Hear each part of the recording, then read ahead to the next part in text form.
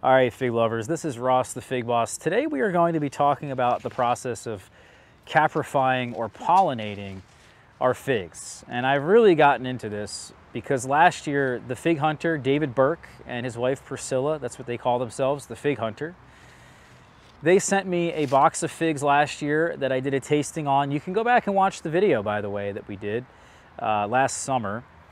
These were figs that they sent to me overnight that were wild figs grown in California, and they also were caprified, pollinated.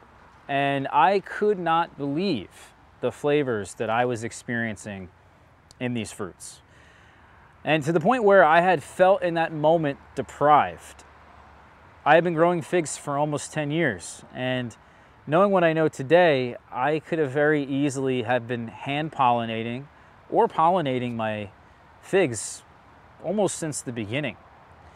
And because I wasn't doing that, I feel deprived. You know when you guys start growing food for the first time and you taste all of the different vegetables and fruits that you grow and you say to yourself, oh my goodness, I can't believe how much better that is than the grocery store, or I can't believe how much better it is than what I've been eating my entire life.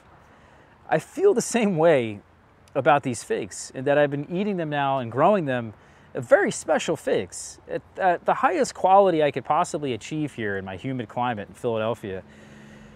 And I still feel deprived. I still feel like I've been missing something, because when I pollinate all the figs here on my property, I'm gonna do at least 2 figs of every variety and find out which ones are going to change the flavor of to a significant degree. It really does, by the way. On specific varieties, it changes the flavor almost 2 to 4 times greater.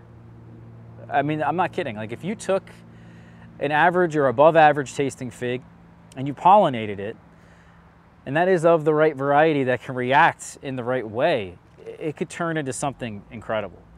And this to me is gonna change the way that serious fig growers grow figs forever.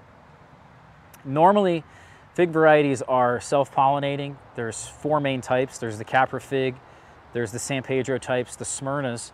All 3 of those, well, at least the Smyrnas and the San Pedros, require pollination to some degree, or they won't even ripen. And without the fig wasp in California or in the Mediterranean, you will never really actually ripen those reliably outside of areas without the fig wasp. But this is becoming a thing that everybody can do, and the steps that I'm going to show you guys in this video is something that all of us can do, and it doesn't require a specific level of expertise. This is rather simple, and it's going to, again, be a standard practice that we're all going to do for not just the San Pedro types, the Smyrna types that require the pollination, but also for the common figs that all of us grow for the most part in majority. So let me show you now some of the things that we're going to need here. I'm going to bring you guys through this entire process, but really quickly, this right here is just a mug filled with pollen that I received from David and Priscilla Burke. They had sent me caprifigs, which are male figs. They were grown in California from wild trees, and they contain pollen. So it's important, if we want to be doing this ourselves, we have to just grow a caprifig, actually. Once you get the caprifigs from the Profici crop, which are technically the crop that's produced at the beginning of the season on last year's growth, they're very similar to Breba. They have pollen within them. You cut them in half. I'll demonstrate this in the video very soon. And we just simply, through a fine mesh strainer, start tapping the figs to get the pollen out. It's almost like shaking the figs. We're just tapping them. You can use a knife. I use my fingers. And you'll see the pollen go through the fine mesh strainer into this mug. Then I filled up the mug here with water and mixed it up really well. This incorporates the pollen in the water really well. And you can see the pollen actually in the water. The pollen's white, by the way. It's just cloudy. And then what I do is I take my syringe, which already has some water pollen solution in it, and I just simply get the solution here in the syringe. And what we're gonna do essentially, the process is, all I do is make a hole into the side of the fig. I try to aim for the very center of the fig with one needle. And then I use the other needle, the other syringe, for going in through the eye. And I go in, squirt the solution in there, and after, because I made a second hole, or even really coming out through the eye, you can see essentially droplets of water. Once you know, you'll know that you're done based on the amount of water that's coming out. If there's just one single drop, basically you know you're good. Let me show you now the process of preparing our syringe. Step one of this process is actually just getting the right syringe. And it took me a while to actually get the right syringe because I didn't know what I was looking for. The specifications online in this process, there's not really many guides on hand pollinating figs. And of the ones that are available, at least to my knowledge, don't specify the syringe. I'm going to put a link down in the description and you guys can go there and check that out and see the specifications of exactly what you'll want. And once we put the pollen here into this mug, we fill it up with some water, and then we're going to suck up that solution. And as we suck it up here with the syringe, we need to be able to suck up the pollen with the water. And the pollen is just a little too big for smaller needles. So you need to get the right size needle there. That's really critical. So that's step one. Step two is we're going to take our fig here, our caprifigs, and we're going to cut them in half. And hopefully they have pollen in them. These were sent to me by the fig hunter. Shout out to David Burke and his wife Priscilla. They're wonderful people, and they are essentially sending me these figs, and they're selling them as well. If you're interested in buying them, I think they're selling a package of them for about $50 a package. You can use my promotional code. I'm partnering up with them. Definitely check them out and their website if you're interested in trying this experiment along with me. So there's the caprifigs. You cut them in half, then we're gonna basically turn them upside down, and we're gonna start tapping the top into our mug. On top of the mug is a fine mesh strainer. People use these for all kinds of things. I've recently been using them for cocktails. And you're just gonna start tapping the top of the fruit. Now, you'll see very closely, if there is pollen, you'll notice right away that there's pollen in here. Also, there's very different quantities in here, I've noted, depending on the caprifig, from one fig to the next, from one caprifig to the next. It just, you know, it's not always the same result.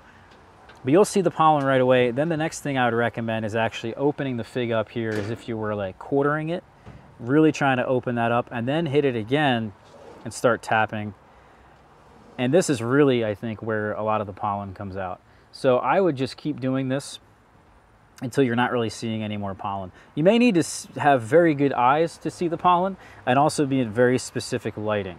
So if you're not seeing pollen, you know, it's tough to see, and obviously the lighting, I think, does matter.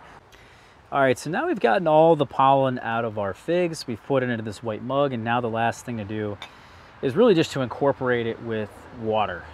Once we incorporate this really well with water, we can take our syringe, uptake the solution here, and our process of preparing the syringe will be complete.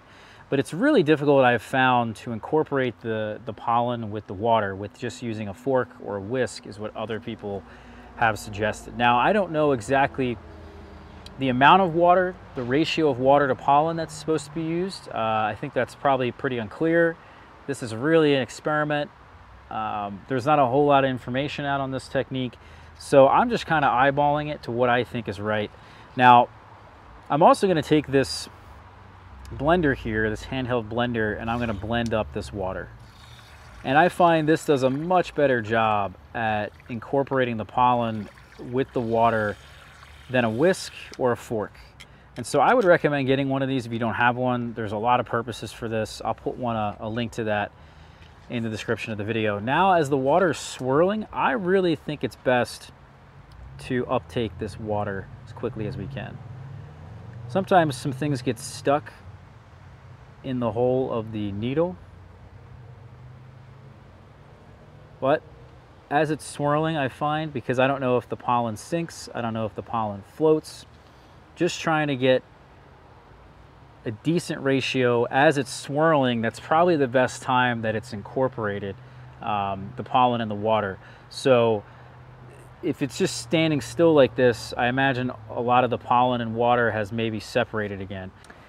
All right, so now let's actually do the pollination process. And you'll note that I actually have two syringes, one with the solution in it and the other one that's empty. The second syringe that's empty is there to create the second hole on the side of the fig. So essentially here, I'm going to come in from the side and I'm going to just very easily go through the side, aim for the middle, and insert the second syringe like so. Then take it out. You'll notice that there's sap that comes after you insert the syringe. That sap unfortunately builds up in the syringe that you use, and so you're not going to be able to actually use the solution because the needle will be clogged. Now the next part of this is actually to take your syringe with the solution in it, aim for the eye of the fig where there'll be very little amounts of fig sap, if any, and if done correctly. You don't want to go in too far. You're aiming again for the void of the fig, the center of the fruit. If you cut it open, you'll see the void to know exactly where you're aiming. And so then you just start squeezing the syringe. And what you'll see immediately when I squeeze is water pop through either where the location of the eye is, where we went in with the syringe, or at the second hole that we created. And that's giving me pretty much 100% indication that we're done. We've finished the pollination process there in entirety. And we have, and should have, I should say, a successful pollination. Now the next step and what I'm doing here is marking every fig that I pollinate, because I'm not pollinating every single fig.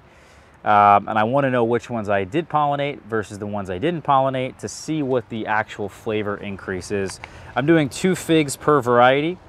So every variety I'm growing here in the yard, whether it's an in-ground fig, a potted fig, I've pretty much pollinated almost all of them now at this point. 2 of each minimum. The varieties that are San Pedros or Smyrnas, I've pollinated most of them, if not all of them, that have not already dropped off the trees. That'll give us a good indication right there, again, of what we pollinated. That's the video here, guys. I hope you enjoyed this one. Please hit that subscribe button, hit that like button. Check out the fighunter.shop. That's their website. David and Priscilla Burke are selling these figs. If you guys want to go along and try this process with me, I would highly recommend it. You're not going to want to go back. All right, guys, take care. Catch you for the next one.